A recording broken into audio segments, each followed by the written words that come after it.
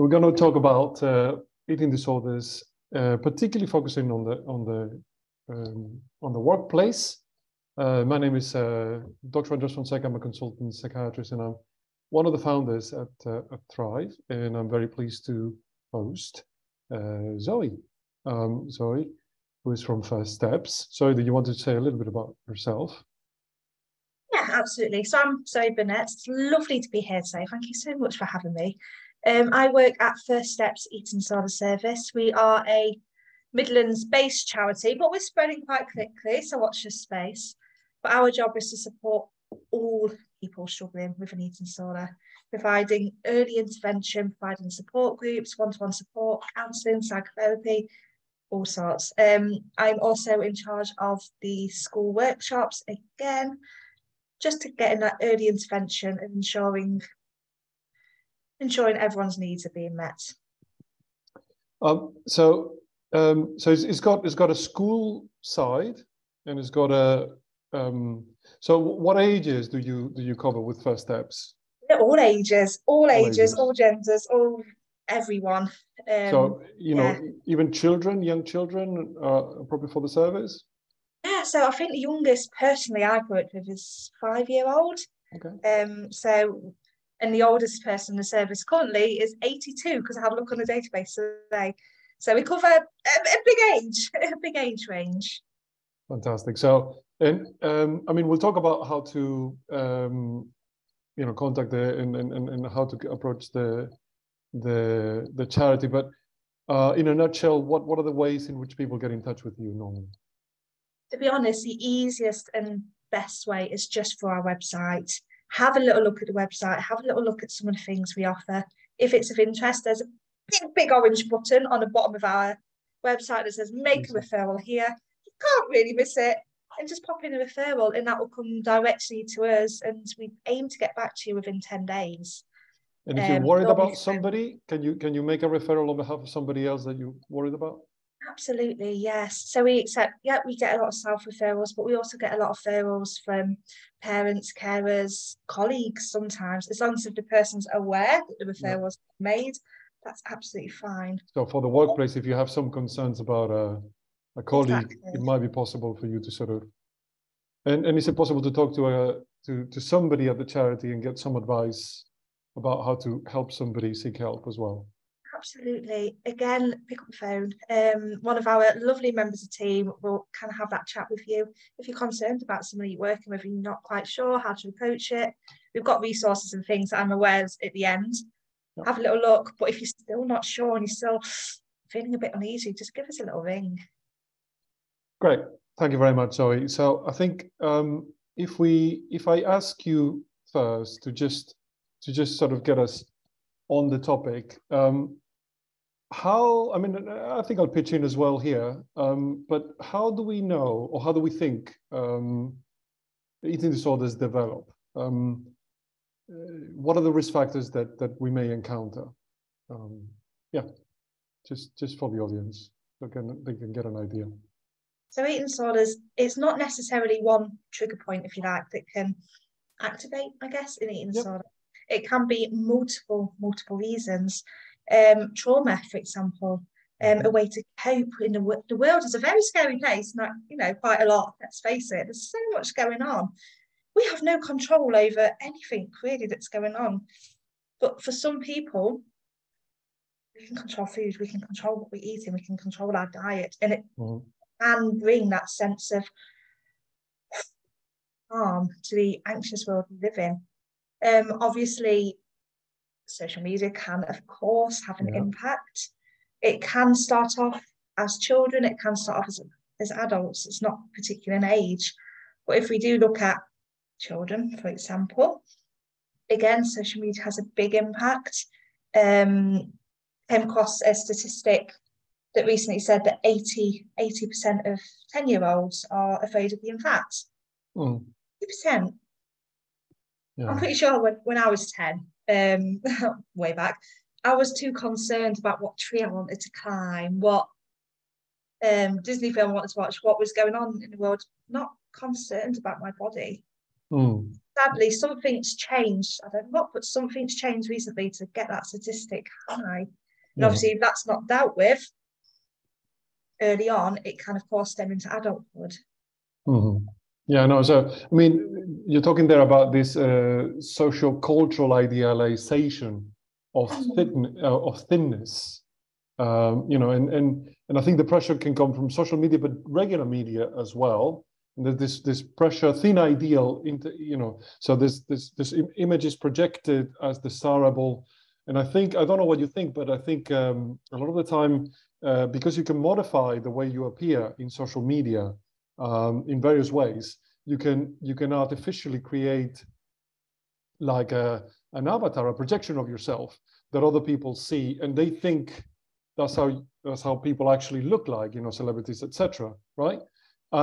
But the other thing that I've seen, and I don't know if you come across this when you work with people, is that because you are able to create this avatar with these filters, it gives you like an ideal version, not really ideal, but an idealized, a harmfully idealized, I'm going to say, version of yourself that you compare your real self with. You have this image that you've created through filters or whatever it is, and you have your real self to compare. You look in the mirror every day, and that disparity, that kind of clash, I think also may contribute to this internalization, this sort of adopting this idea that you're not as you should be, because there's this image which has your face and it kind of looks like you, but it's not you, that you should aspire to look like.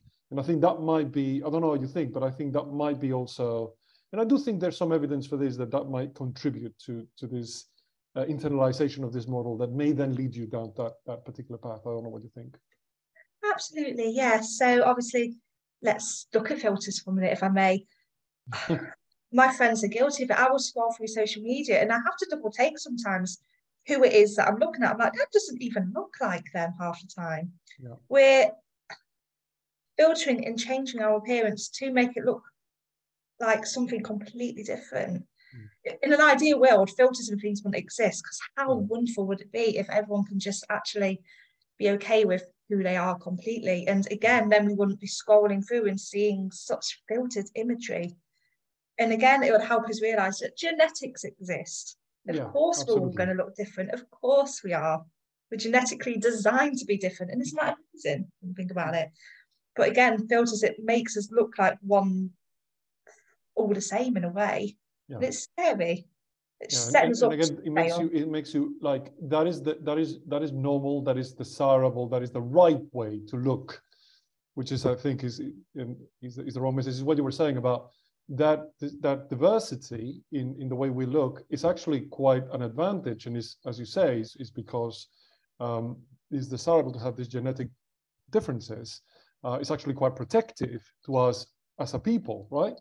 But you know, this social media normalization and just media in general, normalization of, you know, thinness, or this thinness ideal, make us all sort of aspire to sort of look like that, to sort of homogenize ourselves to that way of looking, and that can be very harmful as well. You mentioned trauma, but you know, I think when we talk about trauma, it can go obviously from actual history of abuse during childhood, and then that can be a very important risk factor, but also things like that are perhaps, you know, may not be as severe as that, but also significant, like a history of bullying, particularly bullying due to weight or physical appearance. I think has also been identified as a clear risk factor.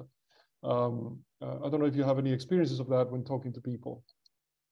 Yes, so bullying, lived experience of that, to be honest. It was definitely a contribution to my, not the sole purpose, but again, a contribution that one of the factors, I did. Right? Yeah. One of the factors, absolutely. So I was teased horrendously about my weight at school throughout my life. Yes, not fun. And again, it made me believe that I was wrong. No, wait, it made me believe that my body was wrong. Because maybe if I looked like these images, maybe if I looked and appeared a certain way, I wouldn't be treated like this. It's those, I know it sounds strange saying that out loud, but in that moment when I was on a walk for that eating disorder, I truly believed if my body looked like the ideal, I wouldn't be receiving this sort of abuse. Right, right.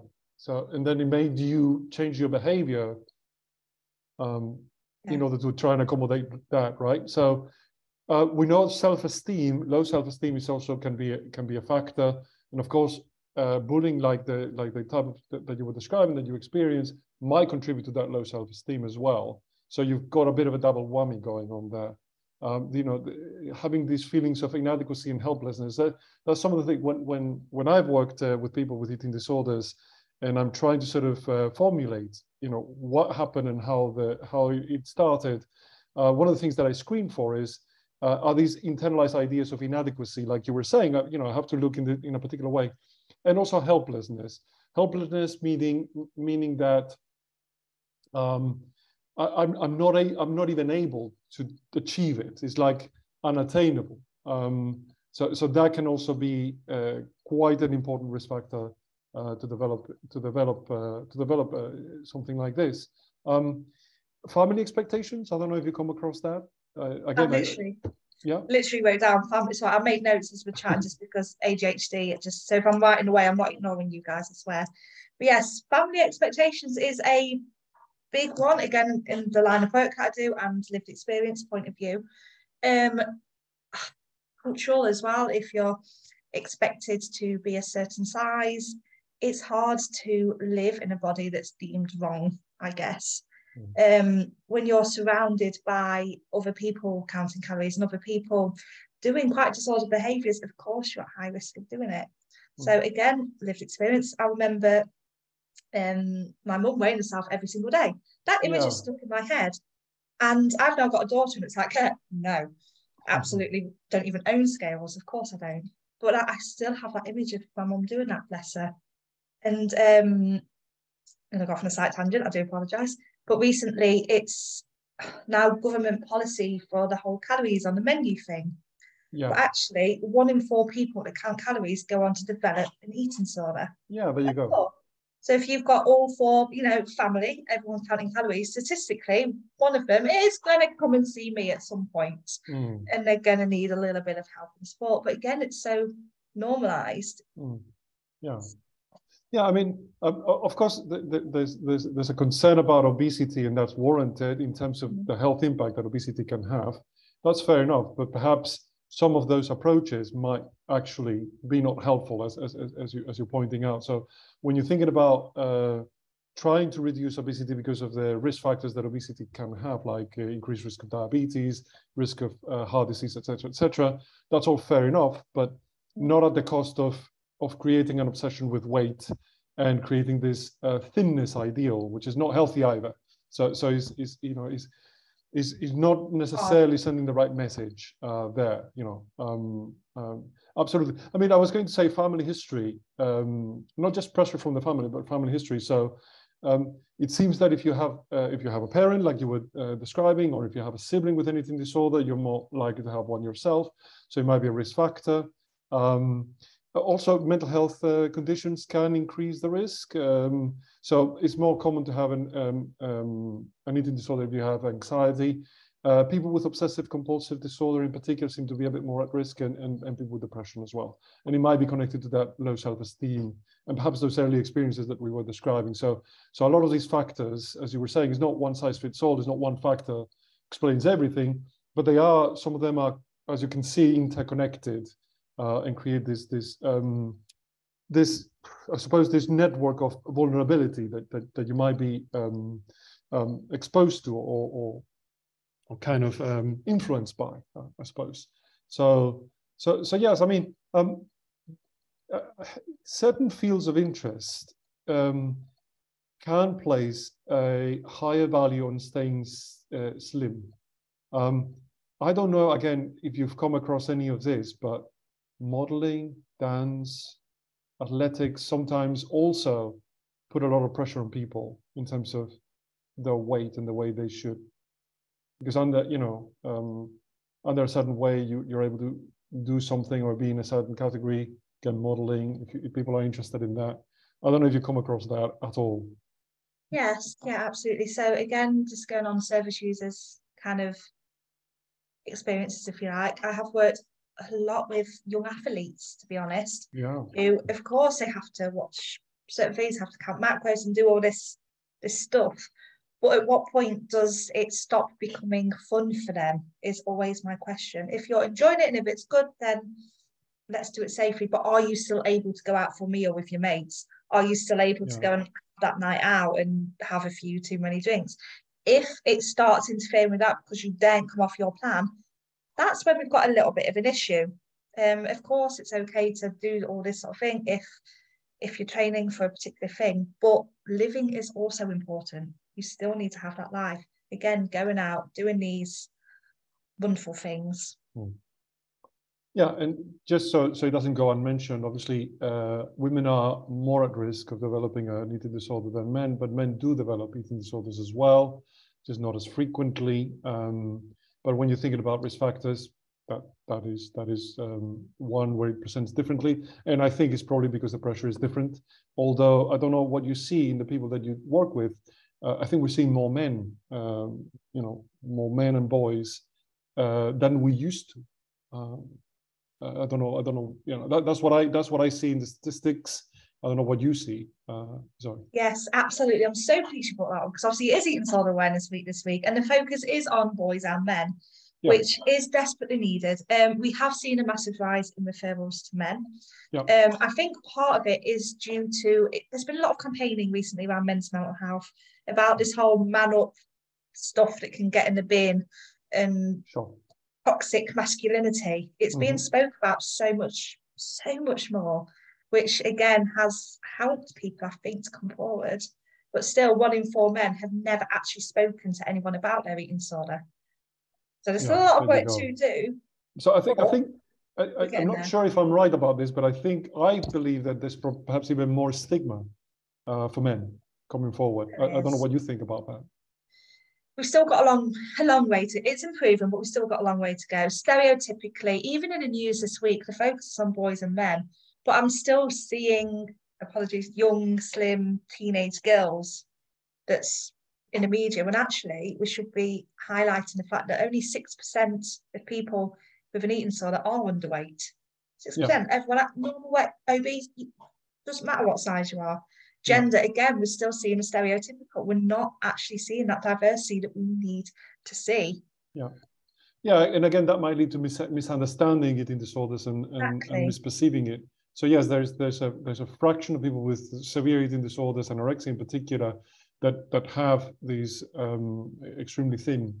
When you see them, they're extreme. I mean, I worked in an inpatient unit for people with eating disorders, and of course, those people are at very severe risk, and they. I mean, I was a junior doctor at the time, and I was doing daily blood tests because obviously we had to check the level of the sodium and potassium and all of that on a daily basis, because and we were very carefully managing the situation because they were extremely underweight. But that is a vanishingly small percentage of the people that experience eating disorders, isn't it?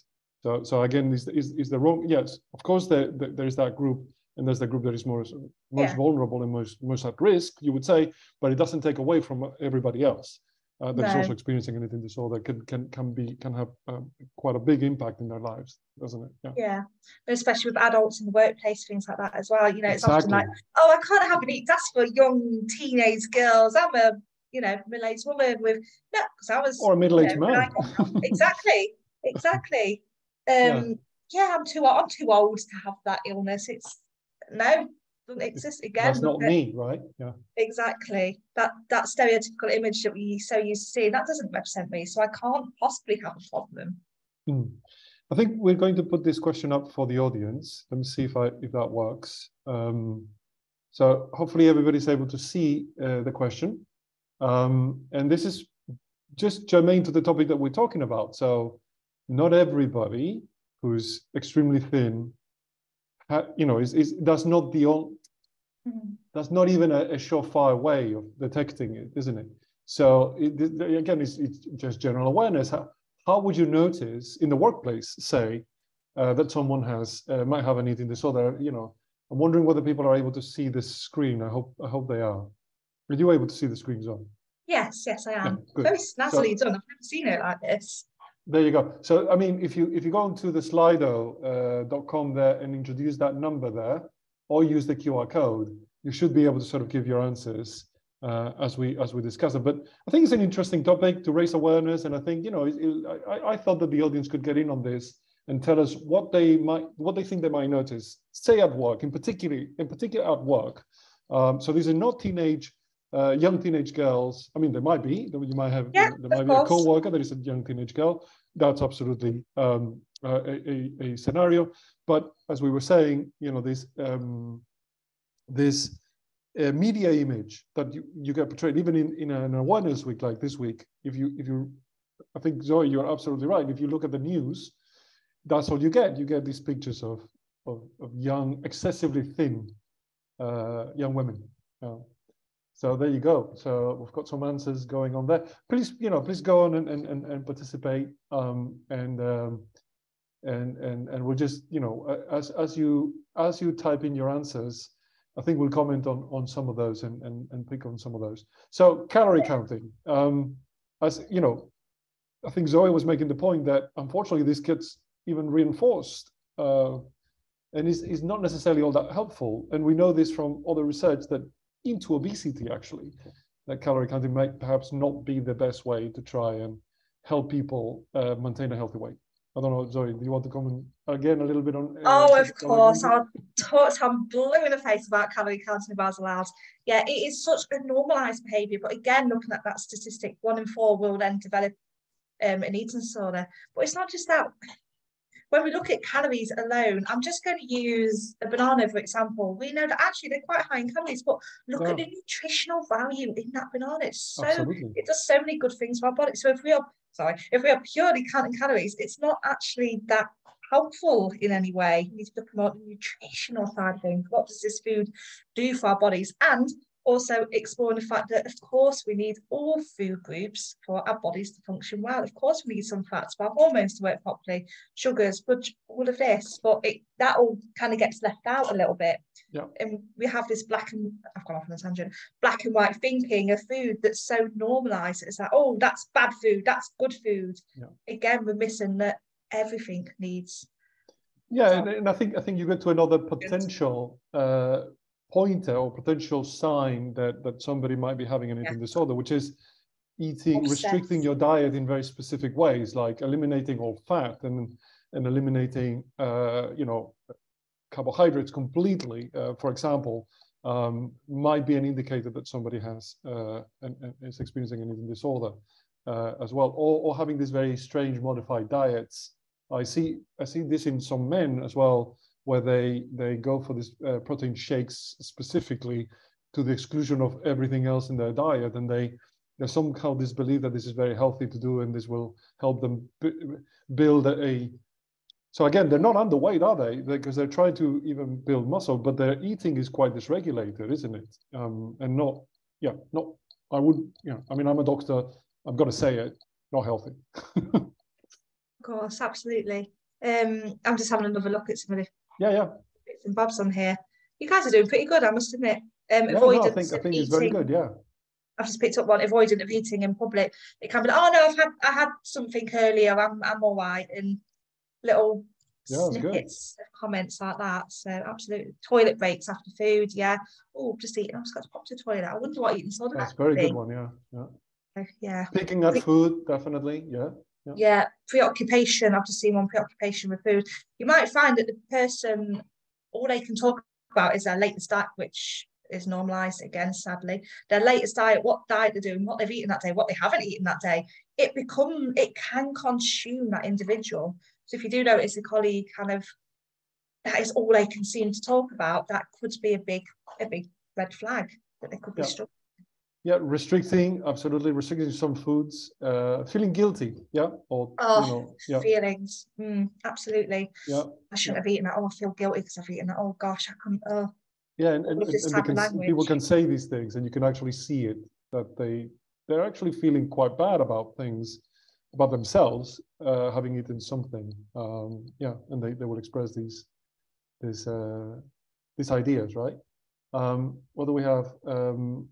What else do we have? Restrictions, obviously, preparing food only to give it away to others.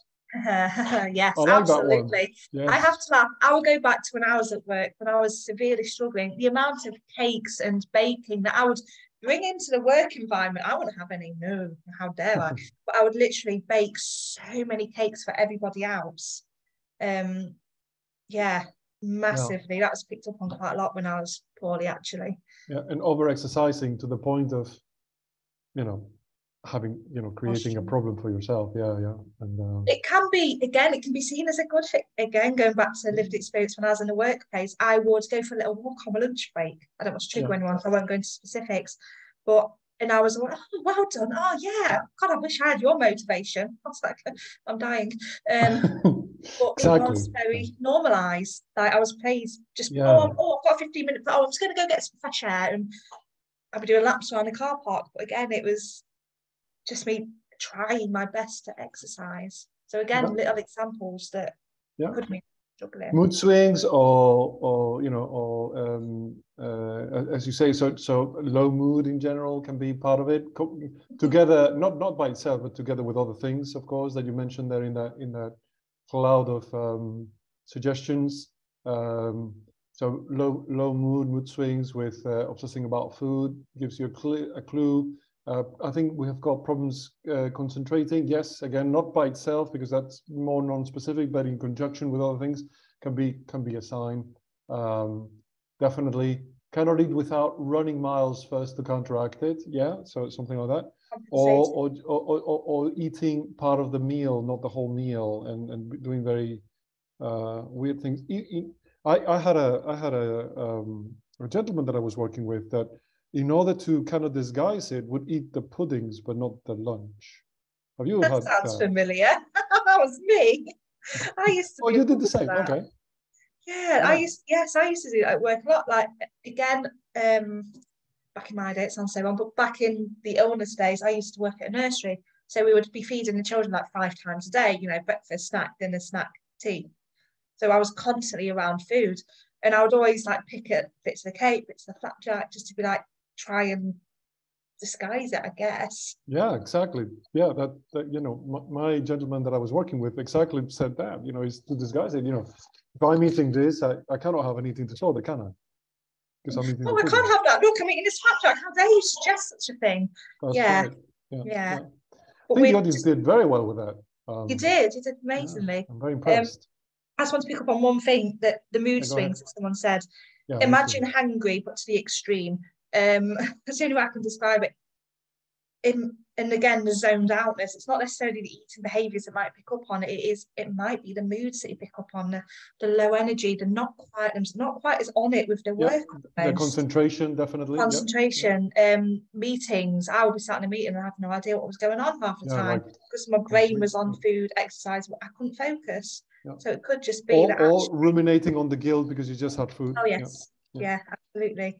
So I might have been in the room, but I wasn't actually in the room. So again, it could be that side of pick up on. No, but I mean, it's. I think we can be satisfied that people, in the audience have a good idea about how to potentially spot that something like this is going on. That's very good. So I think I have another question for the audience and for you. Oh. This one is because, in the audience, we may have some people that have experienced an eating disorder themselves or are experiencing an eating disorder themselves. And I thought this might be a good question to ask the audience. Let's imagine, even if you don't have an eating disorder, you're concerned about somebody, just imagine yourself having an eating disorder, the guilt, the shame, the stigma, all of that surrounding it. How would you like to be approached yourself? Because that might give you a hint as to how to approach others as well. But if you've got some experience yourself, it might be good to, again, you don't need to reveal it, but it might be good to put in there, what are the things that you would have found helpful? And of course, Zoe, I'm going to ask you, what are the ways in which you would have found helpful for people to approach you when you were in that situation that you were describing, just a minute ago? Yeah, absolutely. I'm going to steal that first one. It's just kind of popped up, and that's quietly. The last thing, oh my goodness, the last thing I would want was to be confronted in like a room of everybody which again is what my boss did originally. Bless her, she didn't know any better, but hey ho. Yeah, I was working with the children. There was like 4 or 5 other staff members about, and she was like, "Oh, I think I only told you about your eating. I think you've got it." And it was just so, what? Like, I was trying to concentrate on the kids. There was running riot at this point. Staff were all looking over, and I can't describe how horrendous that felt. So, yes, quietly, non-judgmental, and with somebody that actually you really trust is my absolute go-to. Don't just do it in a room full of people. Take them to a safe space. And someone else is to support as well, just asking twice, look, are you okay? You don't have to even talk about the food. Yeah. I think that's important. You don't even need to talk about food. Just ask how they are. So, I've noticed, going back to the other slides, I've noticed you're not quite with it. You're feeling a bit, your moods are dropping a little bit. I'm noticing you're getting a little bit anxious about food. I just want to check in. How are you doing? How are you? Are you okay? Seriously, mate, are you okay? Yeah. Also, I think it's helpful to sort of say the things that you've noticed in a kind and compassionate way. For example, I noticed that in meetings you struggle. Do you need anything? Do you need any support with that? Any help? Is there anything I can do? I noticed that that sometimes you struggle concentrating. So the things that you've noticed, I think, are reasonable to mention in that way. Not necessarily about the eating, but some of the other things that we were talking about. I noticed that sometimes, whatever it is that you can say genuinely and sympathetically, I think would be helpful. With concern, building a good relationship, non-judgmentally, I think that's important. If you have a good relationship with them, if you're worried and you don't necessarily have a good rapport, it might be about approaching somebody that does, and seeing if they feel able to do it. You don't feel that you have the rapport with this person. Any other pointers that we can give to people? I would say time is a big one. If you're about to coach this subject with somebody, there's going to be emotion. Make sure that they've got time out of the day to kind of unpack that if they needed to, and they don't have to then rush off back to work and try and, because that's a lot to deal with. So just give them a little bit of a break afterwards if they need to. Say, look, go and have a coffee or go and have a drink, or don't rush back after having that conversation. Just have some time to decompress. Yeah, and also, they say starting a casual conversation in a casual environment. That's fair enough, but you also need to be prepared that it might take a while. So it's better that if you decided that it's worth approaching somebody, to have that break in your own diary, so that you don't have to rush off. Listening to that as well it can be a bit heavy for them as well. Of course it can. Yeah, you were talking about just before we started the webinar that you've been working this morning with some people, and of course you need time between sessions as well. Yeah, I don't know if you want to sort of say a little bit about that. You can't see because it's massive, but obviously I do work one-to-one with children, young people with eating disorders. Look, when you've got like a 5-year-old bulimic opposite you, it's hard. Of course it's going to be hard. So I, like, in between sessions, compassion fatigue exists. So I'll sit and do some painting. I've got a massive canvas on the go at the minute. I'll just take 5 or 10 minutes just to calm down before, carrying on with my day, because it can be really heavy sometimes. Yeah. So it's important for the employee and the employer to kind of look after yourselves as well. Yeah, and give you that time to have that break if you need it. Yeah, a breather. Absolutely, yeah. Also, I think the one thing is, as a manager or as a colleague, you don't have to have all the answers at all. I think all you need to do, and you don't necessarily need to even try to solve the problem. I don't think that what you need to do is to try and listen. I think we've got the compassionate listening is one thing that I can't see it now, but it was there on the workflow.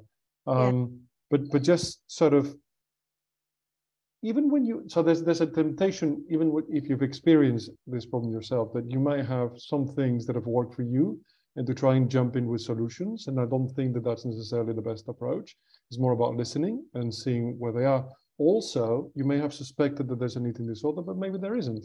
Maybe it is depression, maybe it is anxiety, maybe it is something else. So again, is to have that open mind and letting the person just express themselves and not jump in with solutions, just about clarifying and listening and being, you know, lending that compassionate ear to what they're going through is enough.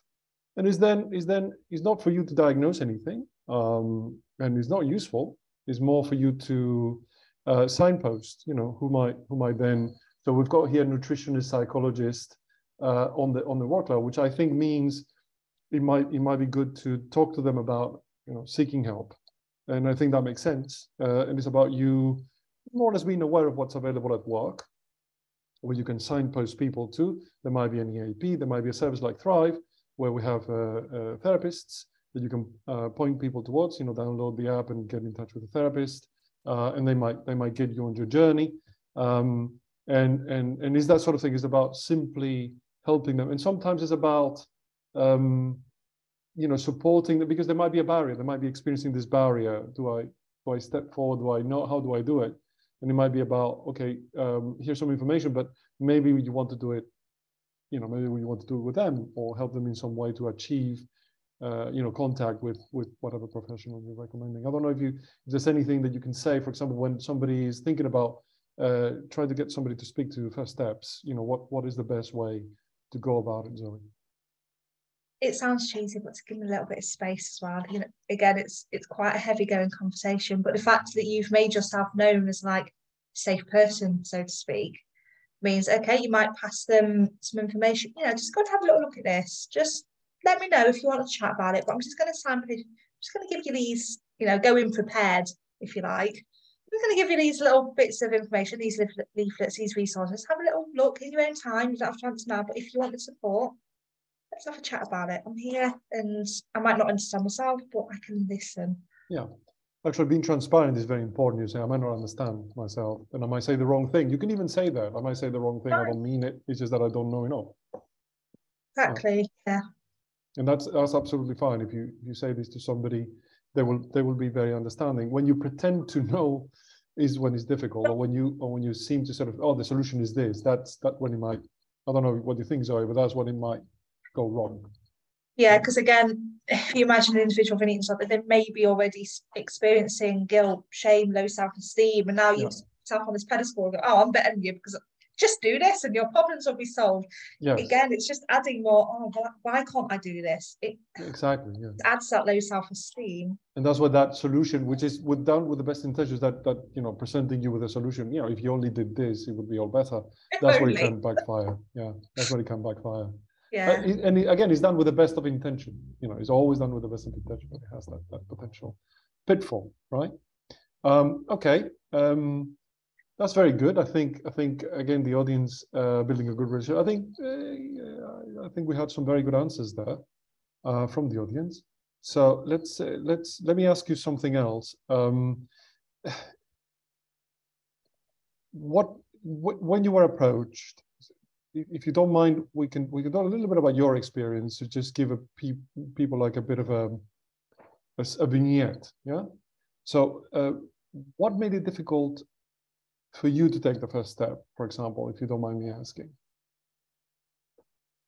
The main worry for me was I would have to have time away from work. Right. I had a mortgage, a car, you know, bills to pay.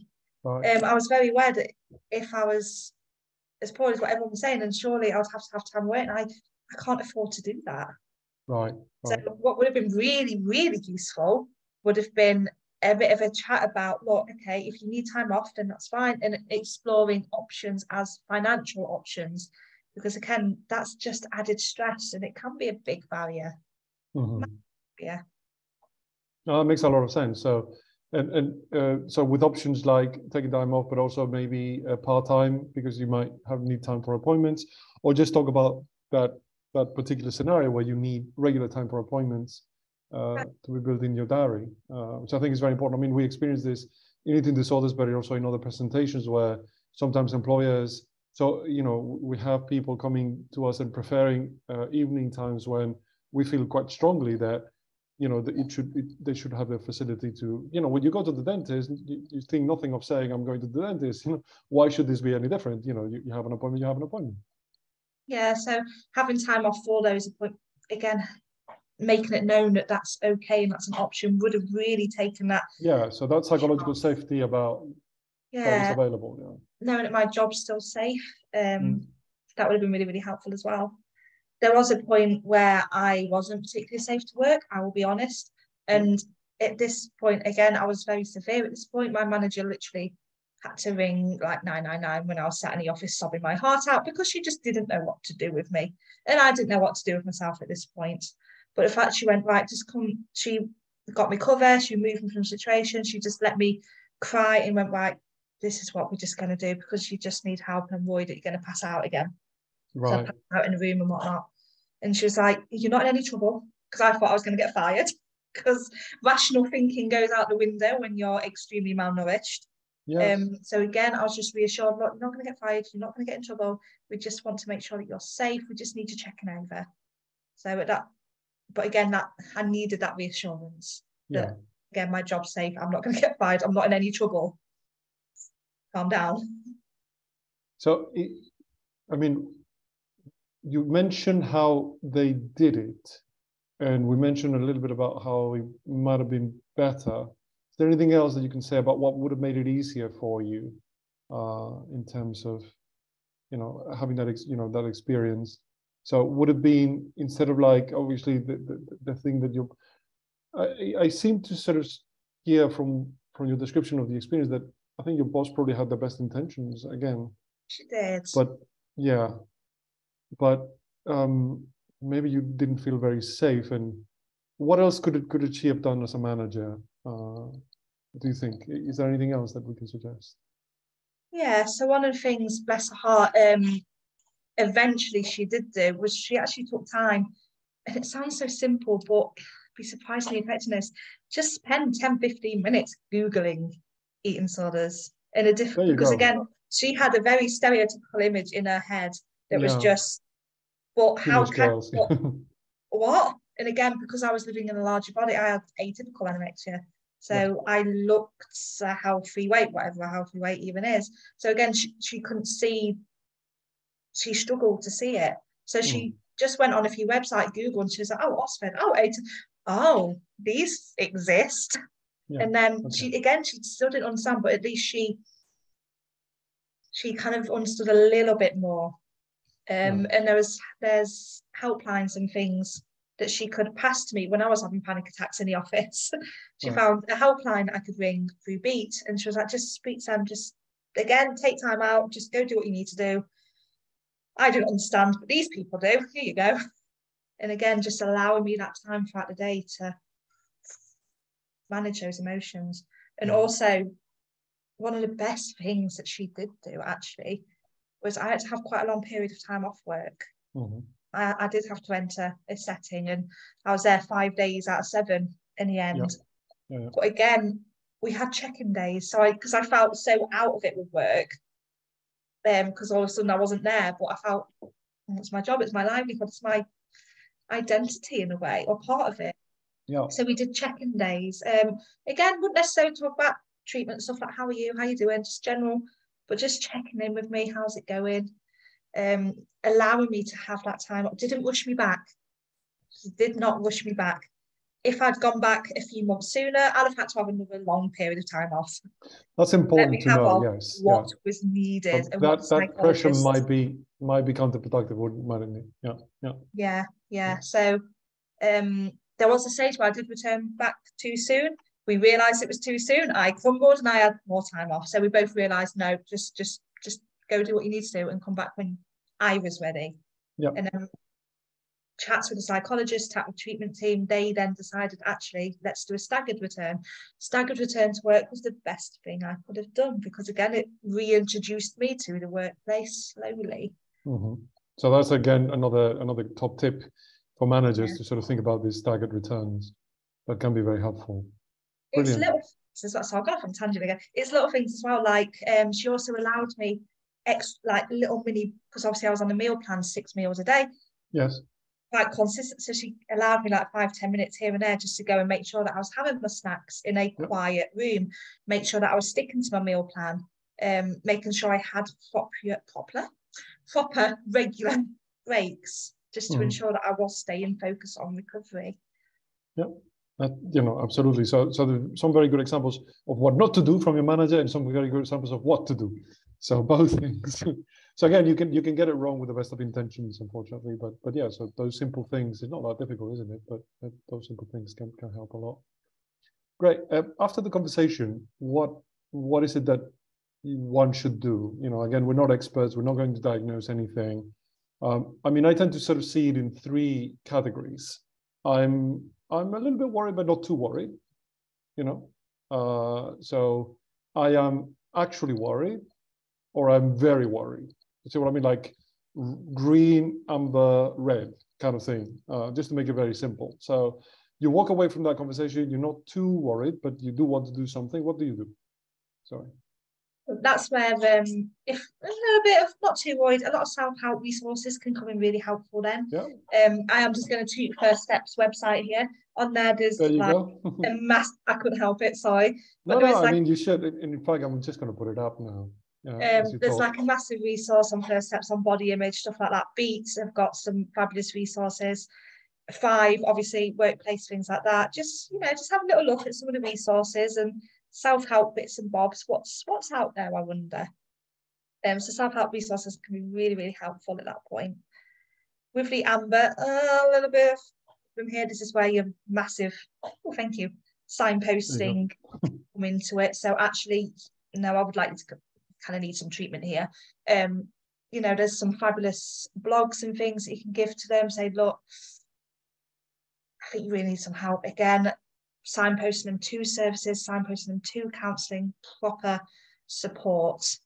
Red, this is where again the ambulance jobby came into it, and I was escorted out of work because I was not safe. At the time, I did not like that. I was angry and I was frustrated and I was hurt. But looking back, it was the right thing to do. I wasn't safe to be around those children. I was alive. I wasn't safe. So it was a case of, look, you are not coming back until you've got help, which sounds so harsh, but she worded it a bit nicer than that, but that's how I took it. She said, right, you have a week off this week. I'll be honest, it wasn't a paid week. She's like, you've got this paid week off. Under the condition, you go to the GP. Yeah. You go and get sorted and you have some time to think about, where you're going to end up if you're not careful. And she literally forced me to have that week. Got away from work, and that was when I went to GP, and I was I eventually got under the adult eating disorder team. It did take time. Yeah, because there's some barriers there that you have to sort of negotiate, isn't it? And it's not easy. But yeah, so eventually you find your way there. So I think that gives a good picture of things. Yeah. So self-management first, if it's not too worried, but I want to do something. If you're worried, I think getting them to be in charge still, but actually, autonomy. Yeah, I like at that stage to extract some commitments from people. So, would you agree to sort of see the GP, and when do you plan to see the GP by? And then just gently check with them. Did you actually go and see the GP? Do you need any help with that? Do you need some time off?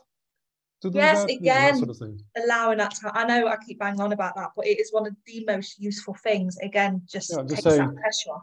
If you weren't able to see the GP, like we discussed, why don't you take some time off so you're able to see the GP? That sort of thing. That's a number, middle. I'm worried, and I want them to sort of actually seek help. And the red one is I may need to call an ambulance here because they are at risk, or and it has to be done. And that's okay, as you say. It might feel very harsh in the moment, but the right thing to do.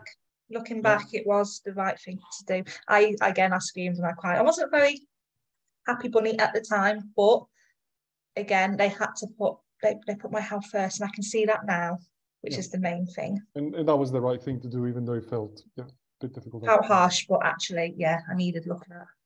Okay, I think we'll just go into a bit of a Q&A now. If people in the audience have some questions, I think we have a Q&A function, or the chat function. Will this information will be sent to us? I think we're recording the webinar, and we'll make it available to all participants. So all the information and the the slide that I had first. Perhaps I'll go back to it as well, so people can take good note of it if they need it. Hold on. Let's go back to that as we do the questions. So the recording will be available, and we can do that. But if you want to post some questions on the chat or the Q&A, that would be great. Let me see if I can see some questions. The Q&A will be easier actually for me. Yeah. Is there anything more general for the workplace to consider rather than reacting to concerns of a specific individual? Yes, well, I'm so pleased you asked that. Sorry, I was going to jump right in. Yes. Some of the things that workplaces do, again, it's not necessarily meant in that way, but it can be a massive trigger for someone maybe on the edge of developing eating disorder, or someone in the midst of it, or things like, I always won the workplace weight loss challenge in Christmas. Every year we had this sort of thing, and people couldn't understand why I was so good at it, because I had an eating disorder. Of course I was good at it. Things like chocolate around the staff room, again, just modifying that language. Oh, you shouldn't eat these because these are bad, but actually saying things like, oh, I fancy one of these, I'm going to enjoy it because one chocolate ain't going to kill me. Encouraging that sort of language within the workplace. Sorry, I went off on a tangent. I do apologise. I'm just rereading the question. Yeah. Just watching those sort of things. A lot of places as well they even give money now for like losing weight. And again, it's not necessarily helpful in some ways. Again, I'm aware of the obesity thing, but just watching. Yeah, but again, it doesn't necessarily address, and again, it ends up being the wrong. It ends up sending the wrong message, and again, So the people with eating disorders will always win. They will eat those. Will sort of win those challenges, and it's not healthy. So that's a problem. I think generically for the workplace is more about sessions like this can be very helpful. So to drive that awareness. What else is helpful in the workplace? Creating that sense of psychological safety in general. So this is good for eating disorders, but other things as well. Just being able to sort of speak freely. Telling people what Zoe was saying at the beginning. That if you do have any of these concerns, we're flexible. There are these things that we can do. We can do these reasonable adjustments, and just try to sort of speak about this publicly as a management team, but also through discussions like this and talks like this. That can be very helpful. So it's enabling people to feel safe when they seek help. So Zoe was thinking, I'm going to get fired. And actually, her manager didn't have that attitude at all, but she didn't know, did she? So the workplace didn't tell her this, that she was safe to speak up and safe to seek some support. That's what have been very helpful, and that's a generic thing that we can do for all things. Just drive that message so that people feel confident, psychologically safe to come up and discuss these things, and then be signposted. That makes sense. I think that's the most helpful thing. Yeah, absolutely. Let me see what we have here. So we'll make the slides. But to all the participants, I think we're sending them after. So Emily, who's organized it, will send them through. We'll send them to all participants. We'll send them to your email. I think the email that you registered with. I'm just typing that up so people can see that. How can a young adult be supported with anorexia if they're not receiving the support that they feel they're benefiting them? So I don't know, Zoe, do you have any ideas about perhaps? Yeah, I was just reading that one. It's hard without knowing kind of what exactly the specifics. If it's right for you, if you wanted to kind of email me directly with that one, we can have a little bit of a chat and I can do some signposting if that's okay. Yeah, I think that makes sense. We're not able to sort of answer specific questions, but in general terms, it might be that if there might be two barriers there. One is that they haven't formed a good therapeutic alliance for whatever reason. Yeah, you've got to get on with your therapist. I'll be honest. Exactly. Yeah, and that's okay. And a good therapist will recognize this and help the person move on to another therapist, and it's nobody's fault. It might be that there's some resistance because this is hard work. Zoe will tell you how hard this work is, and sometimes you avoid, and it might be about the approach. So that's why answering generically might not be helpful, and perhaps, you know, if you email Zoe, she might have a good answer for Sorry you. about that. I didn't want to go into depths of things. No, I think it makes sense. Yeah, yeah. Bless you. Currently, due to caring responsibilities, I've been sleep deprived for a few years now. That's difficult. I noticed how that has impacted negatively how I manage control my food intake. Absolutely, and sleep is very important. There's various things that if you interfere with sleep will make it very difficult for you to sort of manage a healthy diet in general, healthy eating in general, which becomes sedentary has resulted in me putting on weight. I've come to terms with the fact that increasing the quantity and quality of sleep is off the table in the near future. However, how can I improve my eating habits in spite of sleep deprivation? I don't know that it's off the table. I think it might be worth some exploring whether something can be done about improving your sleep. But taking that for granted, Zoe, do you have any ideas about this? It's again, I would be kind of inclined to agree with you a little bit there. I wonder what's going on with that sleep. I wonder if there is ways that we can actually manage that sleep a little bit more. Even in difficult circumstances when sleep is interrupted, there are things that can be done. Yeah. Absolutely. Other than that, just I know it sounds cheesy, but making sure that we're actually eating enough. Quite often, if we're sleep deprived, we convenience things like that. But if we kind of, it sounds bad, but going back to meal planning almost and making sure that we're getting nutritional value out of our food. And I always recommend the standard 6 meals a day, you know, breakfast, having a little snack, making sure our metabolisms are working properly, making sure we're not going long periods of time without food as well. That can have an impact. But I would be curious to explore that sleep a little bit further. I know that's not very helpful. Sorry, anonymous attendee. But I would say that sometimes you assume that nothing can be done, but maybe something could be done. And sleep deprivation is a big health problem in general, and it's worth on its own if you're not getting very good quality of sleep, and this is disrupting things, to have a consultation specifically about that with your GP. Some GPs will be more aware than others, and it might be about being a bit perseverant and you know, going for one that actually does do something about sleep. Sleep is one of the pillars of health, and it's, you know, something may be possible to be done even in that difficult circumstance. Is the therapy provided by First Steps specific to eating disorders only and focus on recovery, or does it address the background and reasons why? For example, we talked about bullying, we talked about trauma, we talked about other risk factors. Of course. If you don't, you're just sticking a plaster on it, really, aren't you?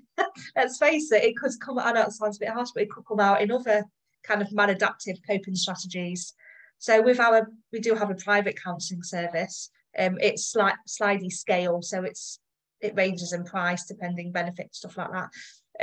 But yeah, we absolutely do go and address the issues about, again, pure eating disorder, but we're still managing and dealing with all of this other stuff. Let's go back and unpick all of those things as well. Yeah, I don't think you can deal with it in isolation, can you, really? Yeah, which our counsellors are very equipped with, shall we say. Yeah, I mean, that's the whole point. I will also say, I mean, we don't have a specialist service in Thrive, but if your employer has it available, we do have therapy as part of what we do. And yes, again, we would be able to address mild to moderate eating disorder conditions alongside other things if you have access to it by working. Obviously, in our case, it's paid for by your employer, so it's free to you. And we don't put a cap on the number of sessions that you require. It's more driven by outcomes that you want to achieve rather than anything else. So that might be interesting to sort of for you to hear. And I just put that up there in case people are not aware, and maybe they have access to it through work. So thank you very much, Zoe. I think that was it. I think that was the last question. Thank you all very much for staying with us until the very end and for your participation. I think it was great. Thank you very much for the putting your answers on the slides. I think that was very good. And I think you were an excellent audience, very well informed in general. Yeah, you are. Good job, guys. So yeah, I don't know, Zoe, do you have any parting words? There's one last week. Will it be confidential from your employer if you actually? It will be, yeah. It's nothing to do with. I mean, they pay for it, and that's it. To be honest, and we report on numbers, but we don't report on individuals. So we say X many people accessed this, X many people recovered, but we don't say any. We don't give any details. It's all anonymous. Absolutely, yeah. And the information is yours, not your employer's. And the health record that we create for you is yours, not your employer's. Fabulous. Yeah, just on a closing note, I guess, if you want to learn a little bit more about eating disorders, obviously we do have our CPD courses, or just spend a bit of time on, as well as First Steps, Beat's website as well. They've got a list of all the like eating disorders and the subcategories and a little bit of background information just to have a little bit of research on. I'd recommend just having 5 minutes just going over it, because you never know. And yeah, if you did need anything, obviously you've got my email address anyway, but just pop me any messages, any questions. I'm more than happy to answer. Thank you all very much. As I said, the recording will be made available to all that joined us today, and feel free to sort of share it with colleagues as well. Thank you very much. Thank you. Take care, everyone. Thank you, Zoe. Thank you.